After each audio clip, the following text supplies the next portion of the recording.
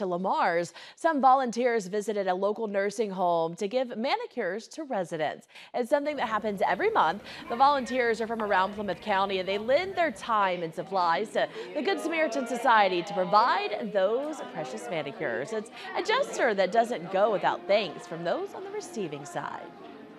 Does it make you happy to get your nails Yes, done? it does. Yes. Because I worked on a farm all the time and we never had time for nails. Right. Bless you for doing this. Oh. You know what? Well, thank you for coming every time. I tell you, I farmed and I never did it, my nails. You know what? Dorothy said the same thing. And the free manicure started a little more than a year ago, and organizers say they've actually seen a really good boost in some of those social skills among the residents since the kind gesture started. I love to do this. It brings inspiration to me and it brings them happiness all the time, and it's like a family-like get-together.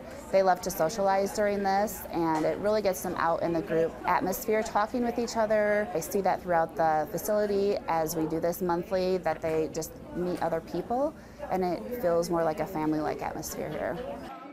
And it's not just manicures. Residents attending the event also get snacks and drinks while they wait for their turn.